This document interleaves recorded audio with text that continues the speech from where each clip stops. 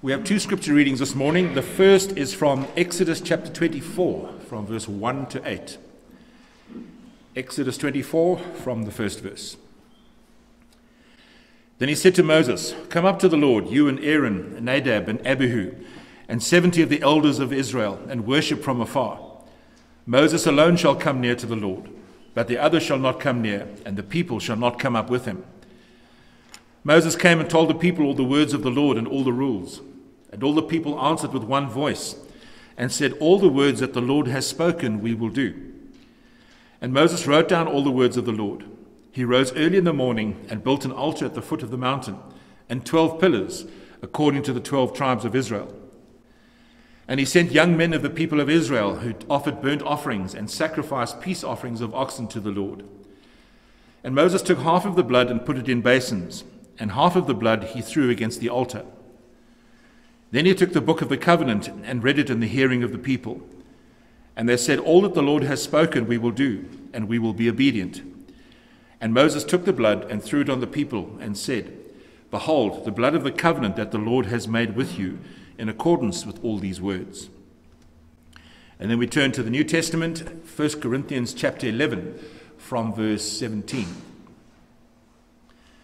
"But in the following instructions I do not commend you, because when you come together, it is not for the better, but for the worse. For in the first place, when you come together as a church, I hear there are divisions among you, and I believe it in part, for there must be factions among you, in order that those who are genuine among you may be recognized. When you come together, it is not the Lord's Supper that you eat, for in eating each one goes ahead with his own meal. One goes hungry, another gets drunk.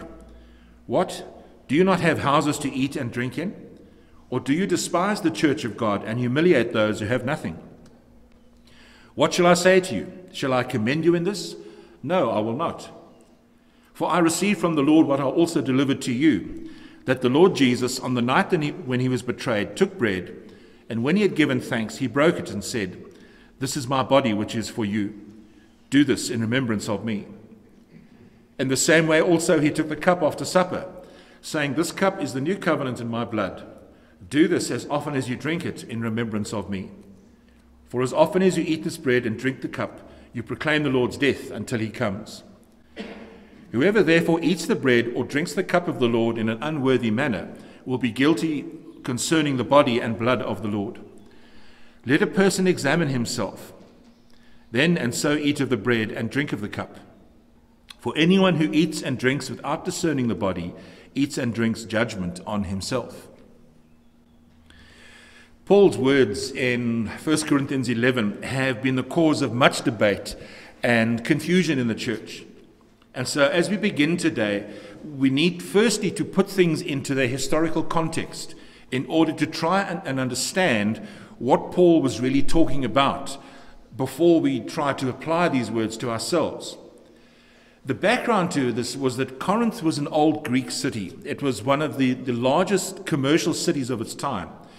And it was an important trading center because of its location in ancient Greece. It was the place to be for the rich and famous. It was an affluent city, and status was very important in Corinth. And as a result of this, many of the problems that they experienced in the church in Corinth were because of the personal struggles and the issues which had to do with status and importance. People took it from their social lives and then brought it into the church, which created all kinds of issues. And that's why Paul said that their meetings did more harm than good. Now, of course, every church has its issues. Whenever you put a bunch of sinners together, you're guaranteed to have fireworks. But the Corinthian church was seriously divided. It started out as a house church, in fact, a series of house churches.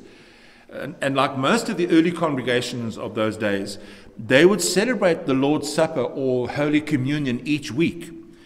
But what had happened was that these meals had degenerated to the point where they were really no different from any other meal. What had happened was they had forgotten the significance of the Lord's Supper, which is one of the reasons that Paul wrote to them and was critical of them. Because status and importance would dictate who ate, when they ate, and where they would eat. The rich people were in a special room, and the poor were not allowed in. Even at the same table, people were served different food based on their status. If you were rich and you had high status, you would get the choice foods. And the poor were given not much more than leftovers. The rich and the famous were even meeting beforehand, gorging themselves and actually even getting drunk. And the poor would only be allowed in later. And that's why in verse 20, Paul says they weren't even eating the Lord's Supper. This was meant to be a common meal which was shared by everyone in the church, but the Corinthians had missed the entire point by treating it like any other meal. And they had divided the people up by class, and in so doing, they were humiliating the poor. So one of the reasons that Paul wrote to this church was to remind them of what Holy Communion was really meant to be. And he needed to remind them of the basics. They had forgotten what the Lord's Supper was. And so he takes them firstly back to the Last Supper, the meal that Jesus shared with his disciples on the night before he was crucified. Now, I would hope that we're not as divided and as confused as the Corinthian church, but there's always the danger that we can lose sight of the deeper spiritual message of the sacrament, particularly when we do it on a regular basis. So just what is Holy Communion? Firstly, it's a memorial. This is my body. Do this in remembrance of me. In the Reformed Church, we don't believe that the bread and wine literally turn into the body and the blood of Jesus. The theological term for that is transubstantiation. There's a simple analogy which helps to explain the Reformed belief of Holy Communion, and that is a photograph. I can show you a picture of myself and say, this is me, but you'll know that it's not really me. It's just a picture of myself on a piece of paper. It's a representation of the real person. And in much the same way, we believe that the bread does not literally and magically turn into Jesus' body. Jesus' disciples were not confused when he said, this is my body and this is my blood. They understood what he was talking about because he was talking in symbolic terms. Now, on the other hand, there are some Christian churches who believe that the bread and the wine remain nothing more than simple bread and wine. The elements which are used at a communion service are there to remind us of Jesus and what he did, but the elements themselves hold no deep spiritual significance. And their understanding is that there's nothing important or symbolic about the bread of wine. We're just doing this in order to remember. And the Reformed Church fits somewhere in between these 2 points of view. The bread and the wine don't literally turn into the flesh and blood of Christ. But at the same time, it's not just bread and wine. We believe there's a much deeper significance in what the elements mean to us. Now, in a few moments, you'll be eating a small wafer and drinking a small glass of grape juice. But it's going to mean so much more than that. What you're going to be doing when you come to the table is that you will be publicly proclaiming that you are in a living covenant relationship with Jesus Christ. And by faith, you will be making a direct connection between this sacrament and what happened at Calvary. As Paul says in 1 Corinthians 10, verse 16, the cup of blessing that we bless, is it not a participation in the blood of Christ? The bread that we break, is it not a participation in the body of Christ? The key word here is participation. It is by his literal body, which was nailed to the cross, and his literal actual blood, which was shed for us, that we are saved. And we somehow participate in that when we take communion. Now, we were not there at Calvary. So how do we make sense of these words? How do we participate in the body and the blood of Christ? Galatians 2, verse 20 will help us here. I have been crucified with Christ. It is no longer I who live, but Christ who lives in me. And the life I now live in the flesh, I live by faith in the Son of God, who loved me and gave himself for me. Now, we were not literally crucified with Christ, but not in a literal sense. But by partaking in the sacrament of Holy Communion, we are binding ourselves to him and what he did for us by faith. So when we celebrate Holy Communion, we do this in remembrance of Jesus' death and resurrection. It's a memorial. It's not just a cerebral action. It's not just something which happens in our minds, but rather something that we do with our whole being. It's a physical and it's a spiritual thing. And that's what makes the bread and the wine more than just bread or wine. There's a Canadian theologian by the name of Gordon Smith who wrote a book called A Holy Meal.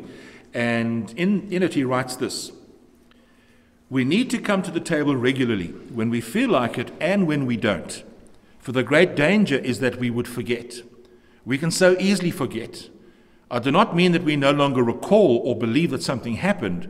Rather, our forgetting is one of no longer living aligned with the reality and wonder of Christ's death and resurrection. We can fail to live in the light of this ancient event. So easily through neglect, the cross and the resurrection no longer penetrate our present, enabling us to live in the light of the gospel." And I think he has the right balance there. It's not just something that we do because we do it on the first Sunday of every month, but we need to remember exactly why we are coming to the table. And so the first point is that Holy Communion is a memorial. Secondly, it is fellowship. Jesus is not just an historical figure who died 2,000 or so years ago, who we remember by eating bread and drinking wine or grape juice. He is alive, and by his Spirit, he is present when we celebrate the sacrament. It's one of the reasons that we use the word communion. We are in communion with one another, and we are in communion with him. And this was part of the issue that the Corinthian church was facing. They weren't celebrating this meal properly because they were no longer in communion with one another. They weren't looking at each other and saying, "We are one. Christ has made us one." In verse 29, again, remembering that Paul was writing to the Corinthian church, he said, "Anyone who eats and drinks without discerning the body eats and drinks judgment on himself." That's from the ESV, the English Standard Version. This is one of the verses which has caused so much confusion. The New King James Version says, "He who eats and drinks in an unworthy manner eats and drinks judgment to himself, not discerning the Lord's body." And this again points us to the significance of Holy Communion and what those elements of bread and wine represent. Now, it's quite different for us today because we don't eat a full meal like in the days of the Corinthian church, but the principle still applies. When Christians don't properly appreciate the significance, in fact, the holiness of celebrating communion, in effect, we are treating with indifference the Lord himself. Then we are doing it in an unworthy manner because we are now trivializing or diminishing the significance of his life, his suffering, and his death. And also, because the sacrament is a communal meal, we shouldn't be doing this while we have issues with one another. Now, this needs some clarification too. I'm a sinner, and so are you. And that means that our relationship can never be perfect. Our love for each other will never measure up to God's standards. So now, does that mean that we should not have Holy Communion together? No, because we must remember the grace of God.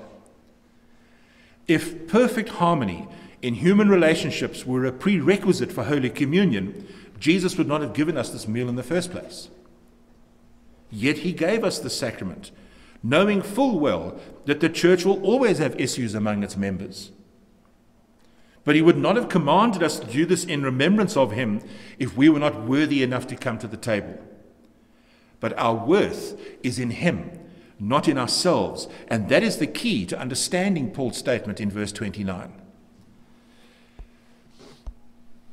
It's about Jesus and about who he is more than it is about us. However, Paul also says in Romans 12, verse 18, which was another letter to another church, he said, "If possible, so far as it depends on you, live peaceably with all." So yes, there is an obligation on our part to have a sense of community, especially when we share in Holy Communion. We are duty and honor bound to make an effort as far as is humanly possible with the Lord's help to resolve personal issues and conflicts in the church. So this is a memorial, and it's also a time of fellowship where we come together. Thirdly, Holy Communion is a covenant renewal ceremony. This cup is the new covenant in my blood. What Jesus is saying here is that his blood, his sacrifice, replaces the old covenant which was given to Moses in Exodus chapter 24. It's also this new covenant that Jeremiah wrote about in chapter 31, when God said he would write the law on our hearts. All covenants are represented and remembered through symbolic acts. And in the Old Testament, it usually involved animal sacrifice. Part of the animal would be sacrificed by being burnt on an altar, and part of it would be eaten in a covenant meal. And in the new covenant, Jesus is both the sacrifice and the one that we are in covenant with. In 1 Corinthians 5, Paul calls Jesus the Passover lamb who has been sacrificed. So when we come to the table to share in Holy Communion, we remember the covenant that God has made with us, and we respond in faith to him as we renew that covenant with him. This is a place where we are reminded of the mercy and the forgiveness that we have in Christ. Forgiveness for all of the ways that we have not lived up to the kind of people that we should be. And we declare our intention to renew the covenant. Remember that the sacrifice of Jesus is a once-off, never-to-be-repeated sacrifice. God keeps his covenant promises, and he doesn't need to renew them, nor does he need to be reminded of them. But we do.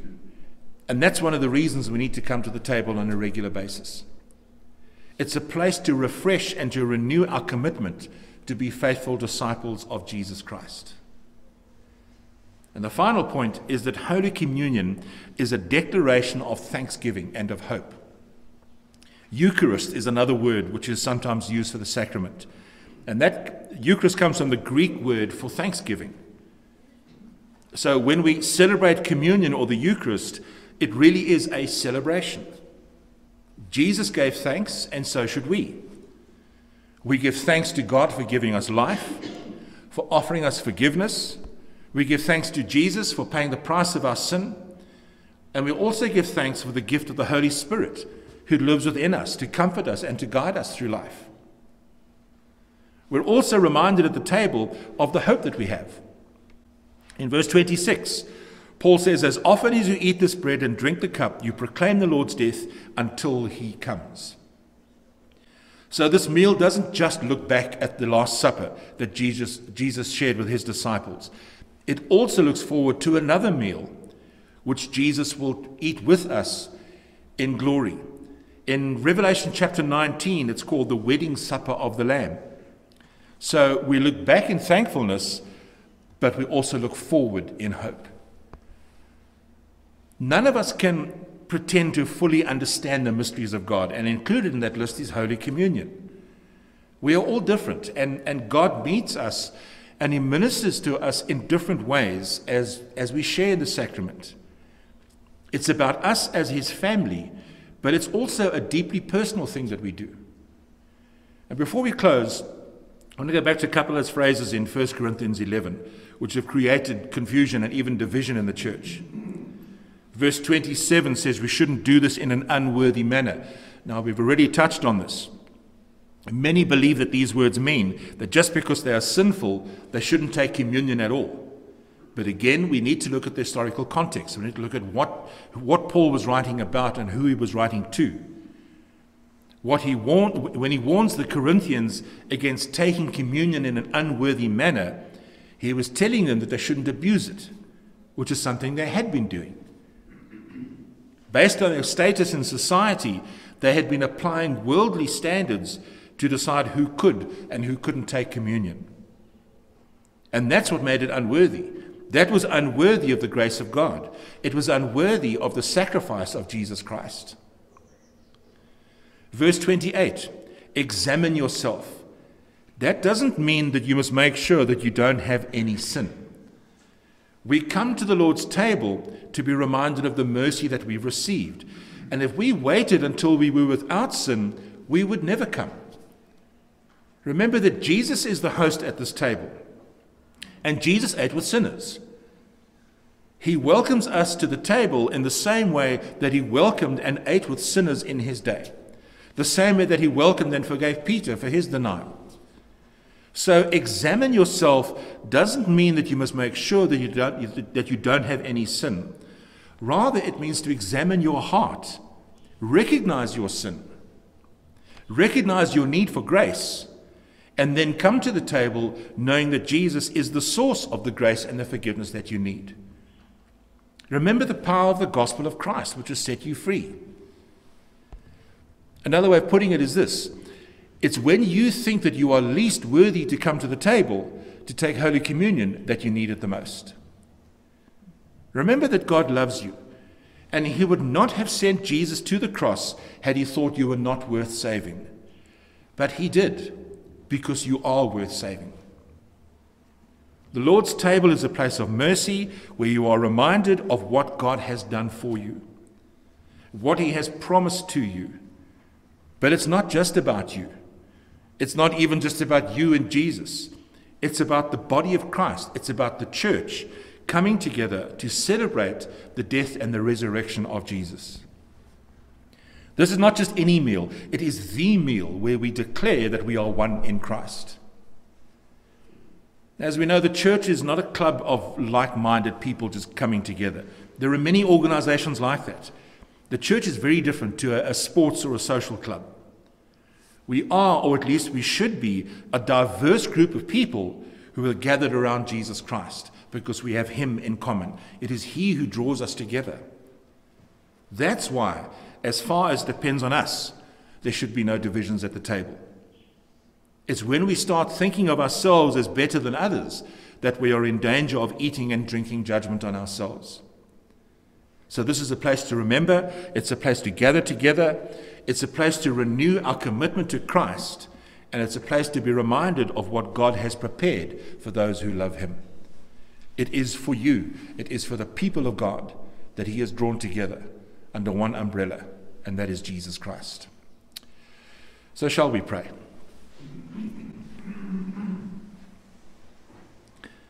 Father, the first thing we need to do is to confess that we are not worthy to come to the table, for we still struggle with our sin, even though we are redeemed and a forgiven people. But here, Lord, we are reminded of the grace which is sufficient for us. And so we thank you, Lord, that you don't call us to be perfect to come to the table. You call us to trust in Christ. And it is by His blood that we have been set free. It is by His blood that we are redeemed and are clothed in His righteousness. And because of that, you welcome us to the table. You welcome us into this place as the family of God. And for that, Lord, we give you thanks. We bless you, Lord, that you've given us all that we need and so much more to live lives of righteousness and holiness. And we pray that you continue to remind us of the peace that we have with you, all and only through the blood of our Savior Jesus Christ. And so we give you glory in His name. Amen.